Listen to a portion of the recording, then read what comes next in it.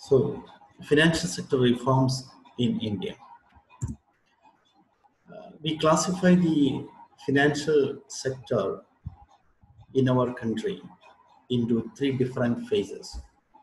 First phase is 1950s and 1960s. This phase is known as period of instability, laissez-faire, and underdeveloped banking. Because during this period, the financial institutions were predominantly controlled by the private sector, and more freedom was given to these financial institutions. And bank failures were regular in those days. That's why we call this period as the period of financial instability. That's 1970s and 1980s. This is known as the period of financial development and period of financial repression. Why is it called period of financial repression? Because this period witnessed a number of regulatory measures being put forward by the government. Third period, since 1990, we have been experiencing financial deepening or financial liberalization. What is financial repression? What are the features of this period? Actually, financial repression existed till 1990. There were administered interest rates. Financial institutions did not have freedom to decide lending and borrowing interest rates. They used to be determined by the government. Large preemption of banking resources by the government. More regulations. Limited choices of insurance and pension. And no more transparency in financial dealings. Strong entry barriers. Using license. Government restricted the entry of other financial institutions in the field, and there was absence of competition. In 1991, we introduced financial sector reforms. What are the objectives of financial sector reforms?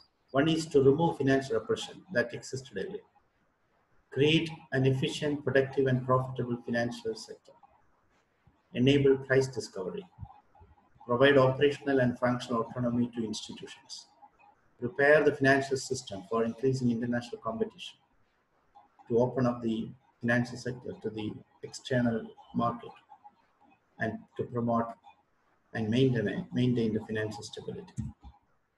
Banking sector reforms. Two committees were appointed. Both committees were chaired by RBI Governor, the former RBI Governor, M. Narasimhan. First is a committee on financial system, and second is a committee on banking sector reforms. The committee recommended the introduction of phased implementation of international best practices and norms on risk-weighted capital adequacy recommend, granting of operational autonomy to public sector banks, reduction of public ownership in public sector banks by allowing them to raise capital from equity market up to 49% of paid-up capital. Banking sector reforms, a continuation. Sharp reduction in preemption through reserve requirements and disbanding of administrative industries. Setting up of debt recovery tribunals, asset reconstruction companies, enactment of securitization and reconstruction of financial assets, and enforcement of Securities Industries (FASI) Act. Setting up of Credit Information Bureau for information sharing on defaulters as also other borrowers. And there is also a board of financial supervision for the control of the commercial banks. And technology-related measures, of course, we know that, and allowing foreign direct investment in banking sector. What are the government security market reforms? The main objective of the market reforms was to move away from a strategy of preemption of resources from banks administered interest rate and through monetization to a market-oriented system. What are the debt market reforms? First, administered interest rates on government securities were replaced by an auction system for price discovery. Automatic monetization of fiscal deficit through the issue of ad hoc treasury bills was phased out. Introduction of trading of government securities on stock exchanges for promoting retailing in such securities, permitting non-banks to participate in the government. What are the foreign exchange market reforms? Indian foreign exchange market had been heavily controlled since 1950s. Foreign exchange was made available by the Reserve Bank of India through a complex licensing system.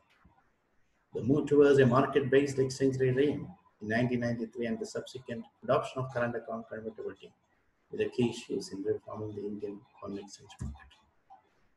Evolution of exchange rate regime from a single currency to multiple currency system, basket of currency system. Adoption of convertibility of rupee for current account. Replacement of FERA by FEMA, Foreign Exchange Regulation Act, has been replaced by Foreign Exchange Management Act. Authorized dealers to permitted to initiate trading positions, borrow and invest in overseas markets subject to certain specifications. Capital market reforms. The Indian capital market has undergone a radical transformation since the initiation of economic reforms since the early 90s. The reform measures were aimed at creating growth-enabling institutions, boosting competitive conditions in the equity market, putting in place an appropriate regulatory framework, reducing the transaction cost, reducing information asymmetry, and thereby boosting investor confidence. Insurance sector, of course, we are new players in the insurance sector. Earlier, it was controlled by LIC and GIC. Now we have an act, Insurance Regulatory Development Authority, IRDA, that controls each and everything in the insurance sector. Pension fund. Now we have a new pension system and we have financial institutions operating in the field of the pension fund. And we have a regulatory setup for supervising the pension fund agencies, that is called Pension Fund Regulatory Development Authority, PFARDA. Thank you.